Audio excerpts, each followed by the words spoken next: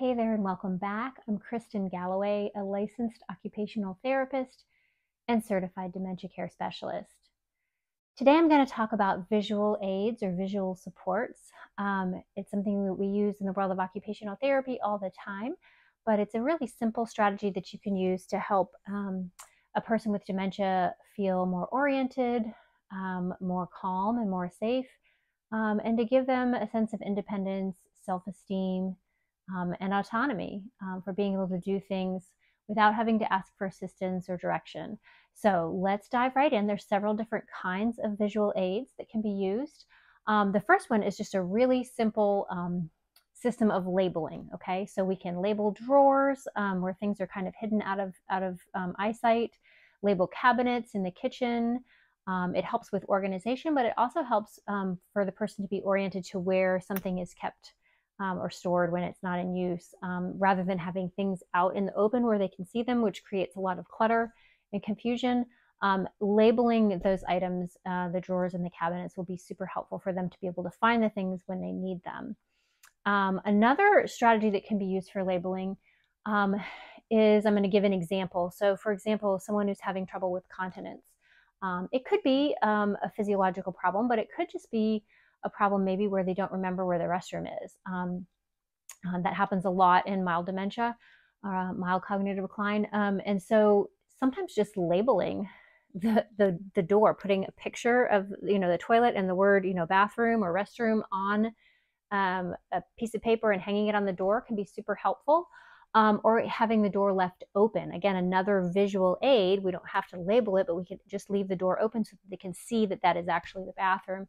Those kind of things can be super helpful for someone with dementia. They tend to respond really well to visual supports, more so even than auditory or verbal aids. So labeling things is really very basic and super helpful for individuals with dementia for orientation and to increase independence.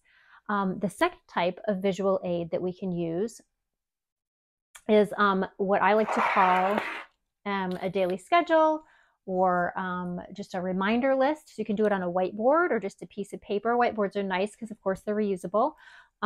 This one just has the day and date on it, a general daily schedule with doctor's appointment or a visit, some kind of special event, and then just encouraging words at the bottom. We love you.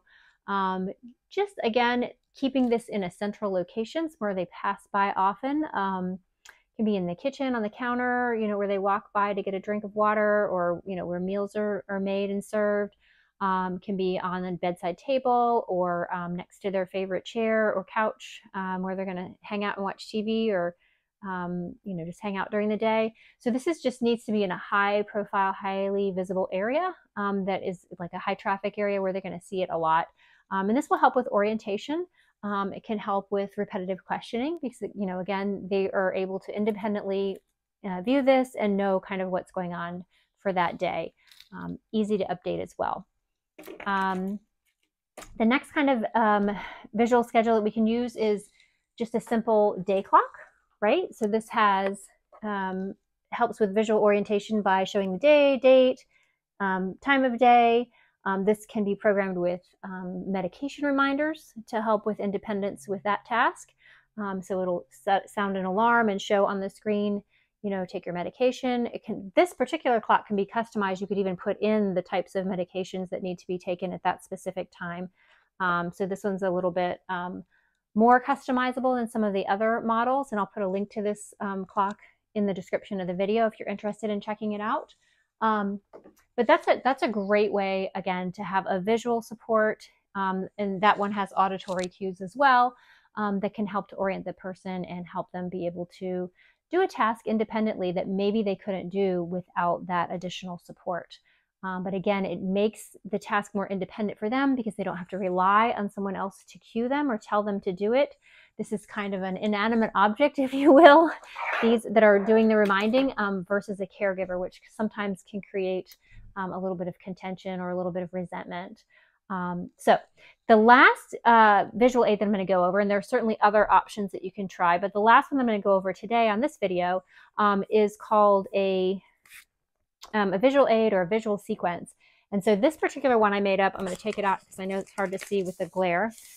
I have it in a sheet protector, which is great to keep it dry. I also recommend laminating these if they're going to be in the bathroom or kitchen area, somewhere they can get wet to protect it.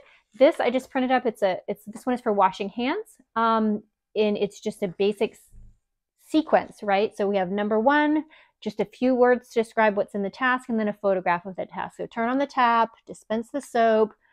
So we just go through the task, because a lot of times, even in mild dementia, individuals will have a really difficult time with sequencing an event. And so sequencing a task. So making coffee, or washing their hands, these simple daily tasks become very difficult for them because of the need to do the steps in order. And so having a schedule like this will help with sequencing.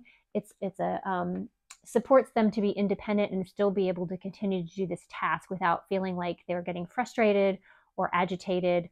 All of these visual aids or visual supports can help reduce agitation, frustration, anxiety, because again, they support the person to be able to do common everyday tasks without having to ask for assistance and without risk of failure, right? So these set them up for success, which just increases mood, it increases calm, it increases relaxation, because they're able to do a task and do it successfully on their own without assistance. So again, this one's for washing hands. You could make one for making a cup of coffee or tea. Really, the sky's the limit. Brushing teeth, any tasks that's become a little bit too complex or a little bit too difficult, and they just need just a little bit of support to help get them through that task. So I will happily email you a copy of this if you would like to click the link in the video description and sign up for my newsletter. I will happily email you a copy of this when you register for that. And if you have any questions, drop me a message in the comments. Give me a thumbs up if you enjoyed this content and found it useful, and subscribe to my channel so that you can be notified when I produce future videos. Thanks so much for watching today. All my best.